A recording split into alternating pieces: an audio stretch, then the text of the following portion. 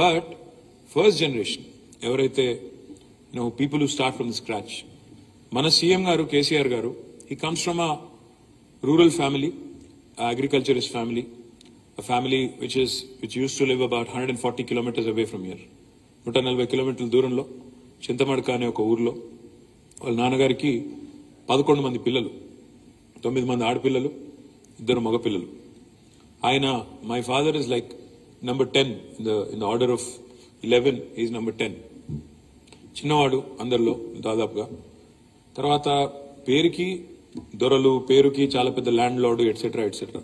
కానీ తెలంగాణలో ఆనాడు 500 ఎకరాలున్నా 1000 ఎకరాలున్నా నీళ్ళేం లేవు కాబట్టి దానికి విలువేం లేదు. మొత్తం గుడ్డమే. అక్కడ చేన్లు గిన్లు ఏం లేవు. ఉన్నాయి మూటబాయిలు, ఉన్న 40-50 ఎకరాల్లో వ్యవసాయం తప్ప మిగతాదంతా కూడా బీడు భూములు. అది ఆ పరిస్థితి. ప్లస్ 9 మంది ఆడపిల్లలు పెళ్లిళ్ళు చేసుకుంటూ వచ్చేసరికి ఆస్తి కూడా దాదాపుగా న్యాచురల్ గా ఏం జరుగుతుంది మీకు తెలుసు సినిమాల్లో, పైన పటారం లోన లొటారం అన్నట్టే ఉంటుంది, అంతకంటే పెద్దదే ఉండదు.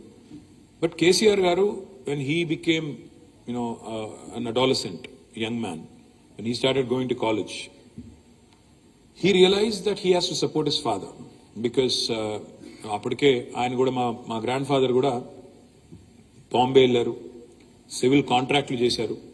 షాపోర్జీ పాలోంజీ అనే కంపెనీ ఉంటుంది. ఆ షాపోర్జీ పాలోంజీ దగ్గర he worked as a subcontractor also. In fact ఒకసారి సైరస్ మిస్త్రీ వస్తే కేసీఆర్ గారిని కలవడానికి, he told Cyrus that my father worked in your company as a subcontractor. అంటే Cyrus was surprised. He went back to Bombay. వాళ్ళు ఏంటంటే చాలా డిసిప్లిన్ గా బుక్స్ మెయింటైన్ చేస్తారు. Went back to Bombay, pulled out all the log books. He actually called me. He said, "Arey, he was right. Your grandfather actually worked as a subcontractor back in 1950s, 1960s లో పనిచేశారు" అని చెప్పి చెప్తా ఉన్నాను. So అట్లా ఒక ఆ background నుంచి వచ్చిన కేసీఆర్ గారు he first contested in his own village for the single window election, primary agriculture cooperative society నుంచే కదా, అందులో పోటీ చేశారు. కానీ సింగిల్ విండో చైర్మన్ గా ఓడిపోయారు. KCR lost his first election as a single window chairman. Then subsequent గా 83లో ఎన్టీ రామారావు గారి పార్టీ వచ్చిన తర్వాత, తెలుగుదేశం వచ్చిన తర్వాత అందులో contested as MLA.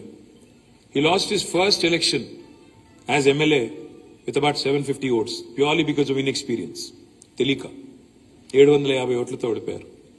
So first 2 setbacks నిజానికి ఒక మనిషిని కుంగదీస్తాయి. మొదట ఒక ఎదురు దెబ్బ తగిలితే, రెండో ఎదురు దెబ్బ తగిలితే అక్కడికే వి స్టాప్. ఇంకా చాలే, మనకి ఇది రాదేమో, ఇది మనకు సూట్ అయ్యే ఫీల్డ్ కాదేమో, మనం ఇంటికి వెళ్ళిపోదాం, ఏదో పని చేసుకుందాం, జాబ్ చేసుకుందాం, ఇంకో పని చేసుకుందాం అని ఇంకొకరు అయితే వెనకకి వెళ్ళిపోయేటోళ్ళు. కానీ కేసీఆర్ గారు he didn't give up. He said, "I'm staying firm. ఇది నేను ఎంచుకున్న వృత్తి, ఇది నేను ఎంచుకున్న లైను, ఇందులోనే ఉంటాను" అని డిటర్మైన్డ్ గా అందులోనే ఉండి, ఒక్కసారి గెలిస్తే 1985లో మొదటిసారి ప్రజలు అవకాశం ఇస్తే ఇంకా అప్పటి నుంచి మళ్ళీ ఈ రోజు వరకు 2023 వరకు తిరిగి ఒక్కసారి కూడా ఓటమి పలకాలి. And I'm sure with all of your support and blessing 2023లో కూడా మళ్ళీ తిరిగి 100% గెలుస్తారు. ఇందులో moral of the story ఏంటంటే, you might have speed bumps, you might hit headwinds, ఎదురుగాళ్ళు, ఎదురు దెబ్బలు జీవితంలో అందరికీ తగులుతాయి, ఎంత గొప్ప వాళ్ళకైనా తగులుతాయి. కానీ the challenge is in staying on the course. It's a very, very difficult decision and everything looks hazy. అరే ఇంకా కష్టమేమో అనిపిస్తున్నప్పుడు అందులో ఉండడం అనేది కొంత అప్పుడప్పుడు చాలా అసంబద్ధంగా అనిపిస్తుంది.